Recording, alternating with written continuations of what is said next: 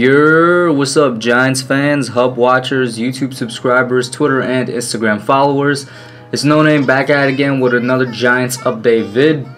First and foremost, thank you all for tuning into the premiere of the How the New York Giants Will Win the Super Bowl vid that I think I premiered at like 8 last night. Thank you all for tuning in. Thank you all for checking it out.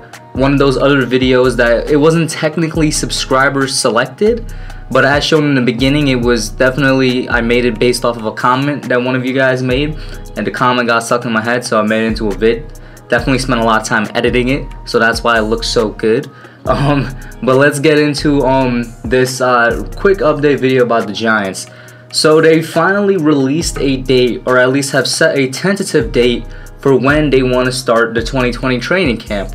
Now, there's no 2020 training camp schedule, or there's no type of, week by week itinerary released yet, which in a normal situation and a normal off season, we probably would have gotten those already.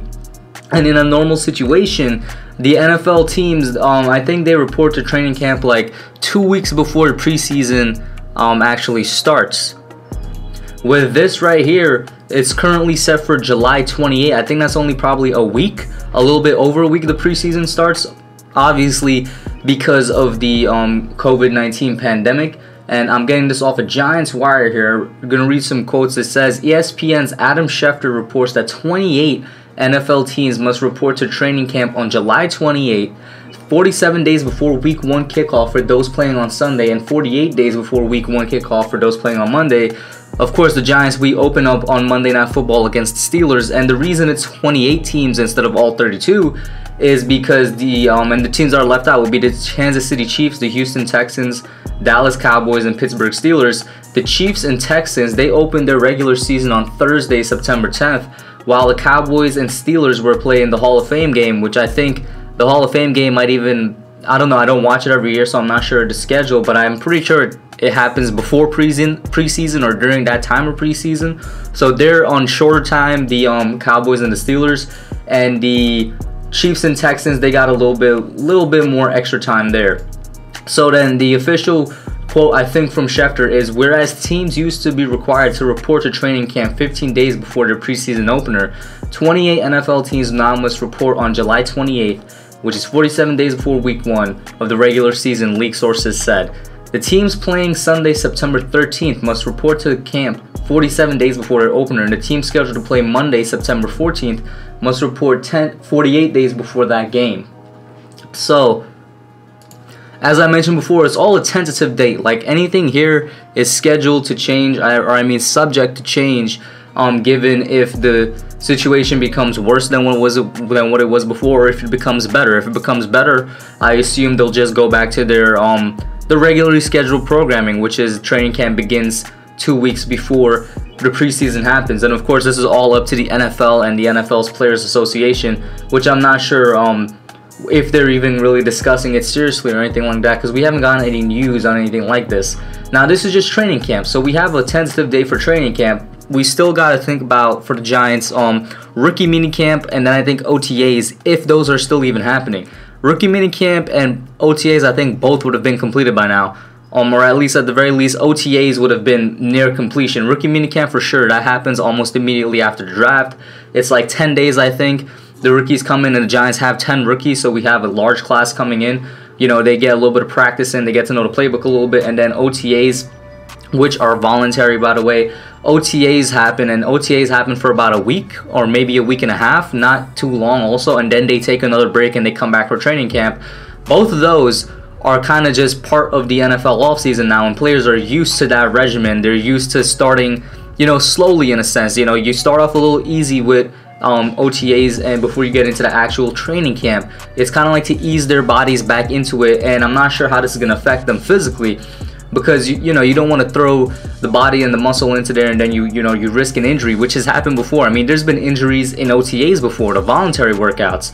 When the mandatory workouts come, and that's where the real training happens, that's where the Giants actually have to go hard. And Joe Judge has been on record saying he wants to play, with pads and whatnot. He doesn't want to practice without pads that much because he wants his players to get used to that feeling.